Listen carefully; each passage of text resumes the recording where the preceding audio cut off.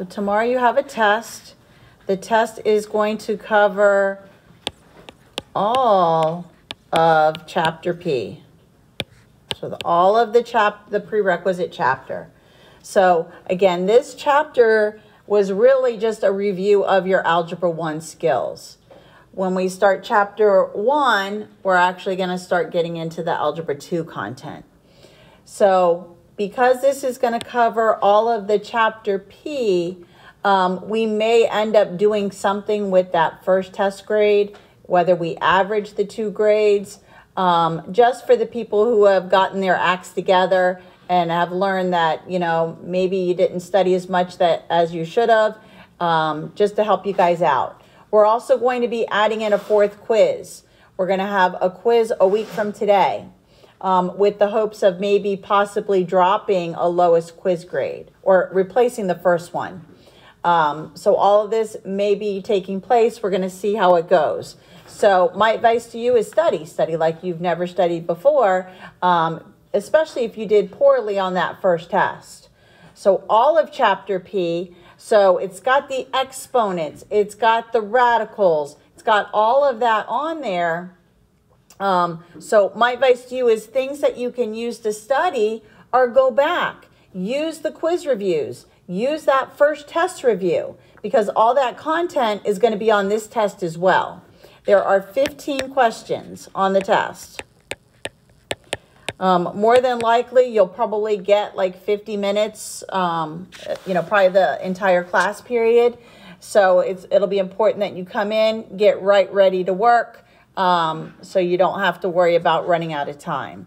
So 15 questions tomorrow.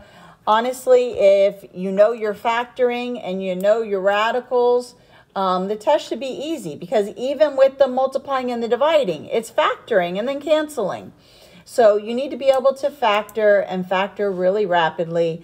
That will definitely help you on this test, as well as breaking down the square roots. Also remember, when you have a negative exponent, it turns it into a fraction. If it's a fraction exponent, then you're going to find the radical, whatever the index is, find that root, and then apply the exponent. So just different things like that. It looks like this review has all of it on there. But again, go back. Don't just focus just on this review. Because again, we don't always give reviews that look identical to the test. So it's your job to go back, look at your notes, look at your homeworks, go back and look at everything, not just focus on this one document. All right, does anybody need to see anything explained from this review? Bradley? 84. 84. Let me zoom in here. Okay, so again, just to recap, tomorrow's test has 15 questions. It will cover all of Chapter P. You should use your old quizzes, your old test. Use those to review. You can also use your notes, your homework, and then all reviews for the previous tests and quizzes, as well as this review that is in here as well. I also just posted an assignment on Canvas. It's titled Chapter P Interactive Review.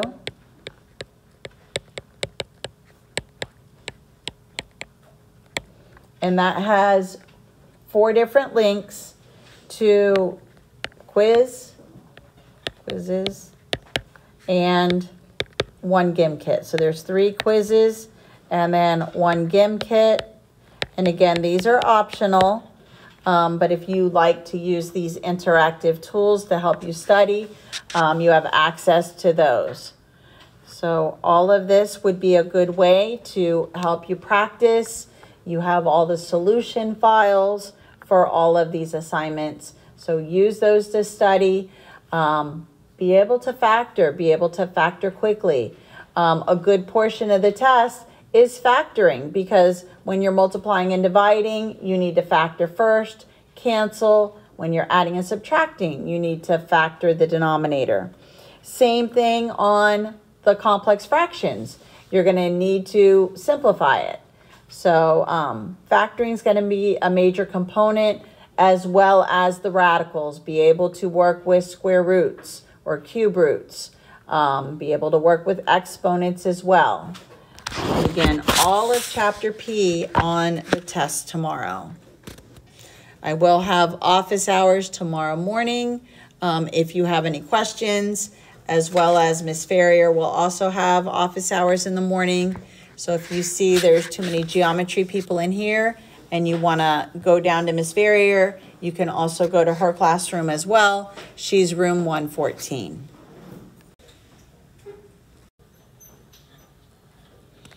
Okay, so you will have complex fractions. So again, what I like to do here is I like to treat this as two separate problems. So I'm going to actually simplify the numerator, and then I'm going to simplify the denominator. Once I get those two simplified fractions, because I'm subtracting and adding them, and then I'm going to divide. So let's work with the top one. It's 1 over x. And I can't stress enough that you need to be able to write neatly so you can read your own writing, because soon as you make a little mistake because you can't read your writing and you can't see a subtraction sign or something, it's going to mess everything up. All right, so what I'm going to do is I need to find a common denominator. Now again, remember, finding an LCD is not just saying, oh, I can just add 1 here and add 1 here. It doesn't work that way. It's always finding the LCD through multiplication. So my LCD here is actually both. It's x times x plus 1. So I'm going to write that for the bottom of both. This first fraction is missing the x plus 1. So whatever you're going to multiply to get to the bottom, you also have to multiply to the top. And then now the second fraction is just missing the x. So this is like a minus x. So now I have x plus 1 minus x over x times x plus 1.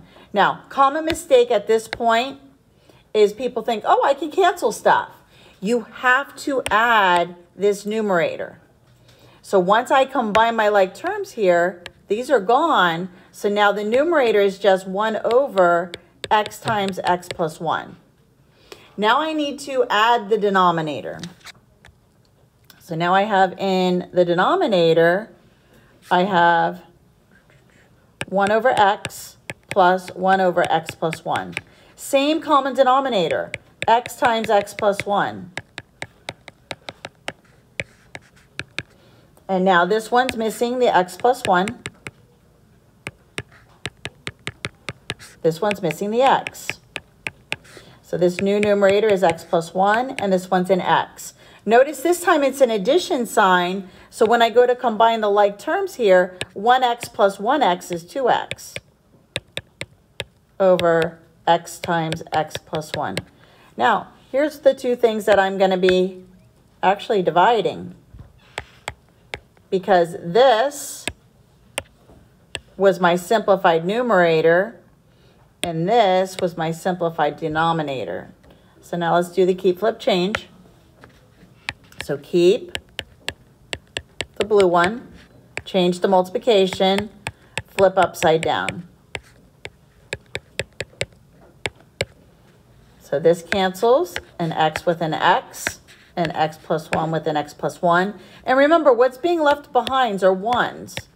So then 1 times 1 is 1, and then 1 times 2x plus 1, and you're done. So again, nice and methodical. Write it down. Don't try to skip steps. Trust me, it'll end up being a really rough year. Any other ones explained from this? No? All right. I think I have some interactive things that maybe we can try. Let me see what I can. And I'll maybe post some of these. Let's see if we can play some of these. me see what I got.